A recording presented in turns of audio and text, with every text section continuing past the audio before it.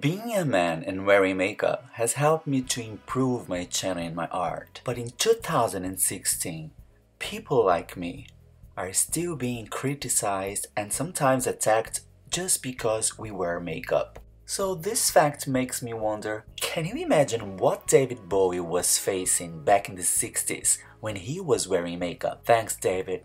This video is for you. I got the inspiration from a character he played in the movie Labyrinth back in the 80s, and he plays a king with very special powers. So this is not Nina Hagen, this is David Bowie. Well, if you want to learn how to cover the face, look at the description box. I'm going to use a lot of white TV painting stick by KRYOLAN, and I want my character to be really like a ghost. I will start drawing my eyebrows with the CREME makeup Pure by GRIMAS 304. This is blue. And I'm curving it upwards, you know, creating this kind of evil shape. And after you blend it and you add more color and you blend it, and like this you have this kind of smoky eyebrows.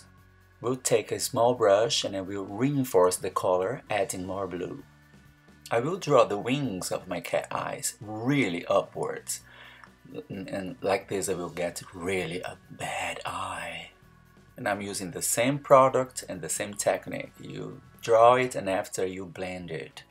And now what I'm gonna do is I will do, you know, like an eyeliner, but only with blue, and blend it. And now I will take a very strong eyeshadow in powder, dark blue, and I will do, you know, the contouring, and I will blend it with the blue I have underneath. And I will do the same thing on my eyebrows.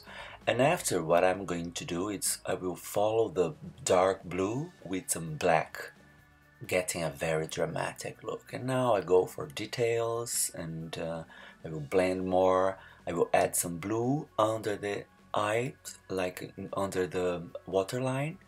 And after, you know, it's just blending and giving more details. Now I will do white on my body because I wanted really a kind of ghost look. And I will do the lips with some light red, and after I followed with some pink eyeshadow and some gloss, and that's all. I started my blush with orange, red, and after very dark purple, some Lumiere powder on the cheeks to give some glow. And after, you know, I go for more details, and that's all. Oh yeah, black mascara after, and if you pay attention, my eyes have different colors, you know, just to make really like David Bowie. One of the eyes is really blue and the other is darker. So that's it, my homage to this wonderful man. Thank you, David Bowie, for your music. Your art will live forever here down on earth, and you will keep on traveling. You are a star, man.